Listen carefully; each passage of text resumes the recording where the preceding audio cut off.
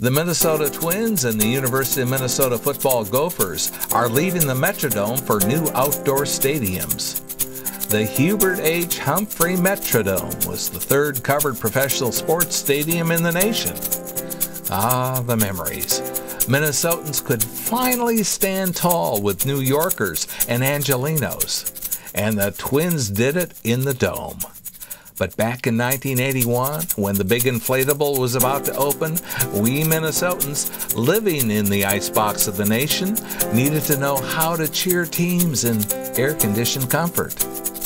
Enter Channel 5 Sunday Extra with Steve Sanger and its Dome Report with John Barnier.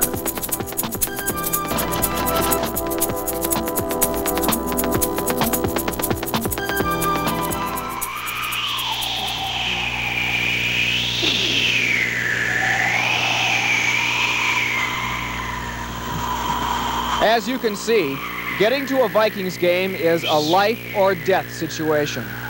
This is John Barnier with a few survival tips.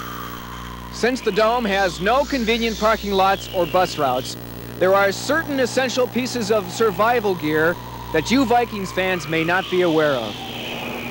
Cross-country skis, the poles, backpack holding all essential gear, like beer or warm wine. In case of accidental snow melt, flippers. And when things get really rough, snowshoes.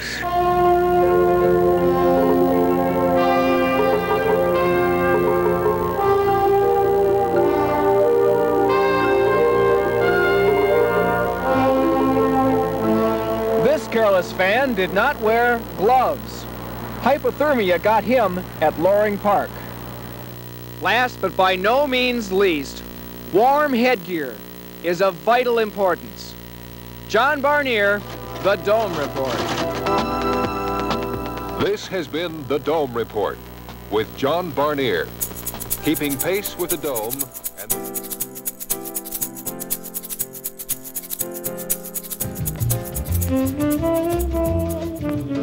Hi, John Barnier here, getting a jump on the rest of you for summer. You know, summer is an important time of year in Minnesota and shouldn't be wasted. So Peter Toland and I are here to tell you about what you and your neighbors are doing about it. Peter? Hey, John, how's that tan coming? Round and like a berry, Pete.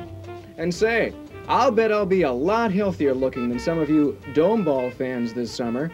That is, except for Roseville's own Jim Deming, who is bringing the sun to where the sun don't shine. I've always believed that baseball should be played out in the sun. Our Metrodome here creates a problem in that area. I, as an engineer, realize there is a solution to that particular problem. Voila, we now have the sun inside the Metrodome. Deming's battery-powered sun lamp contraption weighs only 70 pounds and picks up play-by-play coverage on the radio. You may not believe it, but I built this entire device out of spare parts that I had out in the garage. I'd also like to say hello to my wife, Doris, and all the guys out at 3M. A dome burn. Next they'll revive tailgating, right? Well, tailgating didn't die.